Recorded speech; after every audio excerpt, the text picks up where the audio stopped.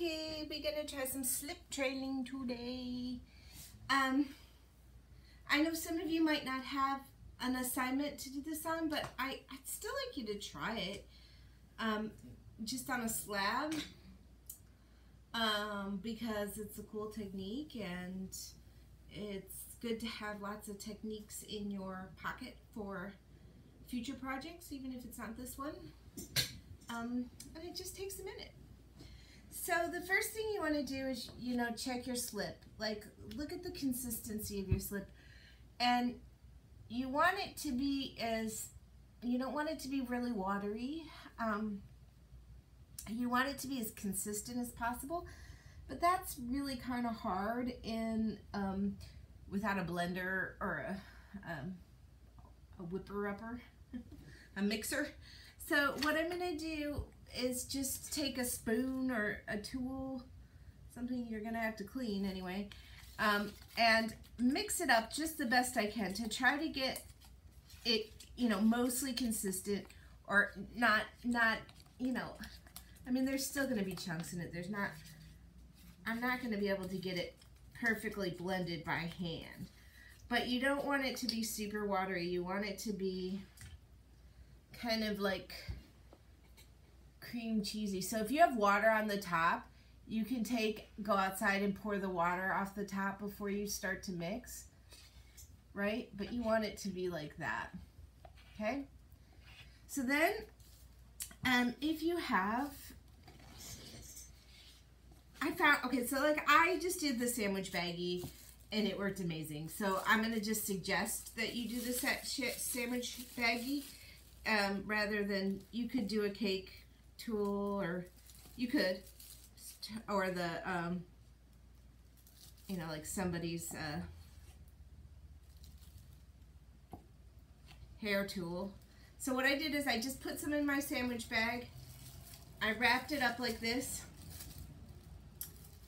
and then because I don't want it to get accidentally squished out, I'm gonna just take the sandwich bag like this and just tie the end up like you would after picking up a dog turd. That's the closest thing I can think of. And now I'm gonna just take it to the corner, like put all the stuff in one corner, and I'm kind of squishing it up the most I can with my fingers, just to like give it another blendy factor. And just making sure there's no real chunks in it. If there are, I kind of squish them and mush them. Now I'm gonna just kind of squeeze all the stuff down to one corner so it's all down on one side. And that point, I'm gonna cut off that point. The trick is to cut off a very small amount. I mean, a teeny weeny little hole. You could try, maybe I'll try that. Maybe I'll try, nah, I don't want to try. I was going to say you could try to put like a pin or a needle tool in one side, but I'm going to just cut it. I know I'm going to cut a very teeny bit off the end. Yep.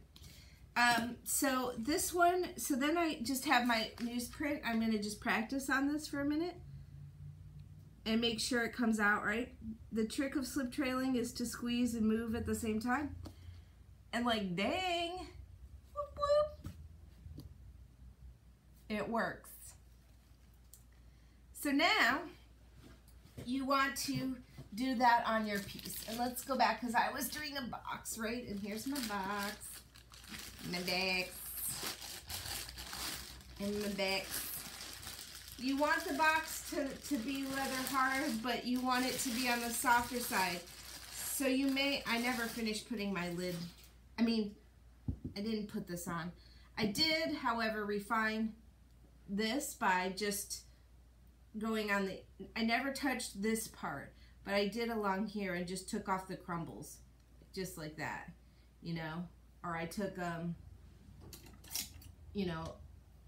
pointy or something and just cleaned up the inside, but never this part that comes together, right? So it still fits.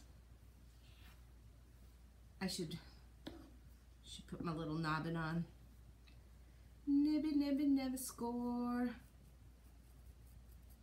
score. Look at this, slip. That was too much. I got it too excited. I did too much. Oops.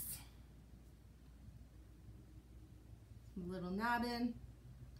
I don't know if I love that knobbin, but it is what it is. Put a little coil on it. And now I am going to do some slip trailing work.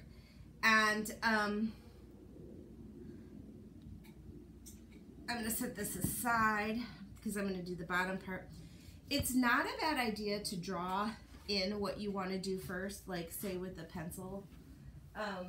You know, give yourself a kind of sketch of a line of where you might want your design to be or how you want it to be. Some of you got better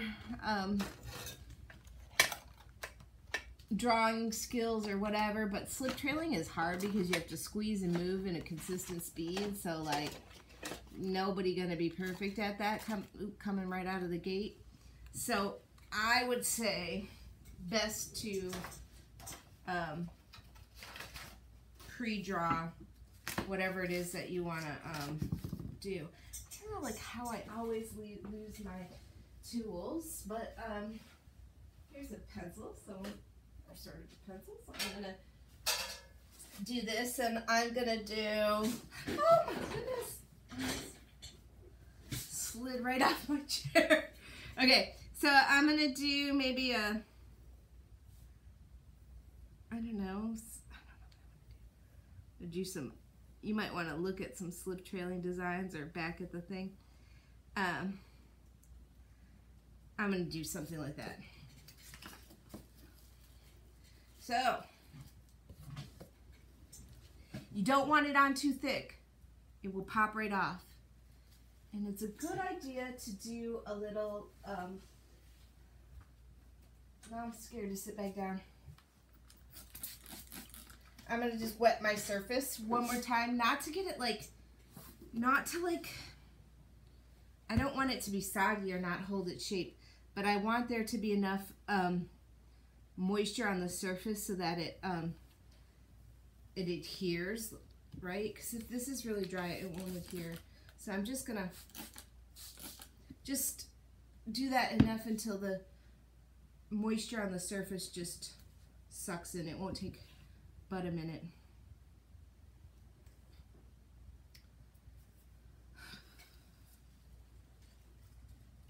Okay, here we go.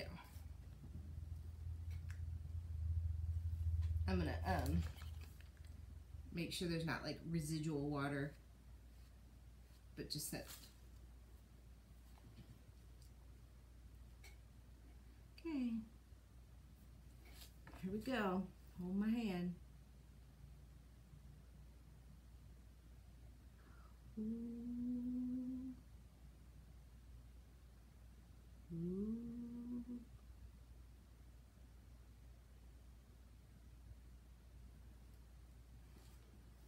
That first one was crummy.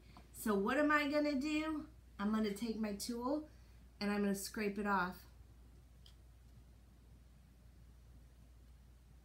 Put it on the paper.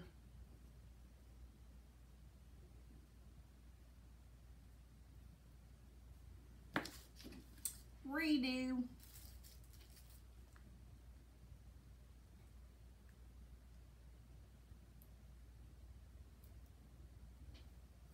Right? And then I might do some like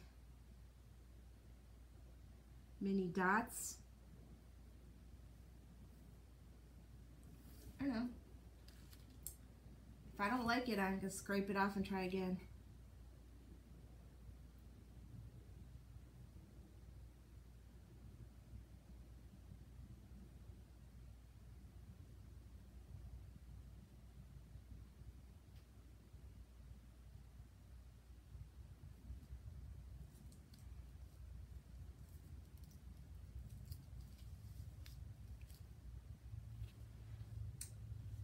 I'm not sure. Anyway, gotta keep trying. Maybe I'll do something funkier.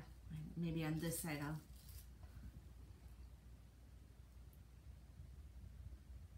I like the little dots.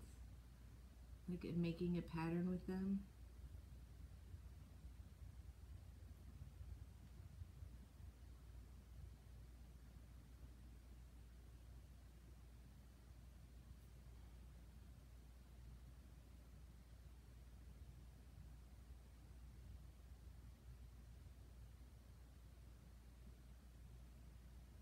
The little dots are better. Like, I like that much better than I like that. That looks bulky and kind of might be good to practice a little bit longer than I did. But I'm going to take that off. I don't like that. That was crap. Scrapey, scrapey. All right, well, you get it. Like, you can draw your design on, and like maybe I'm going to do another like half circle area over here and do little dots. I definitely like the little dots better, but I mean, experiment. You do you. I'll do me.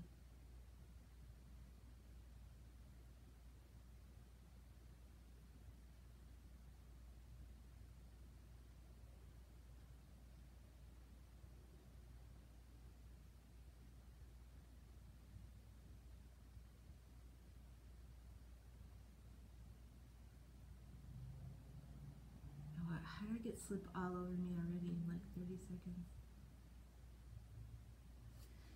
So, I mean, I'm just playing around, having not been, like, I've slip trailed before, but it's not typically my go-to decorative technique. So I would need to practice more to get more gooder at it, but I like that. And then I can continue that line over here. Like, if this goes like this, I can continue it over here and blah, blah, blah, blah. So I'm going to keep going, but hopefully you're experimenting and finding some fun with that. If you don't have a box to do it on a slab. I still want to see what you've done with slip trailing. I mean, it's a good thing to have in your back pocket, so give it a whirl. Okay, have fun. And that should be the, I mean, besides attaching your handle on, but that should be the end of the box once you've decorated, right? And added your handle, which I didn't do, but beep-a-doo. Okay.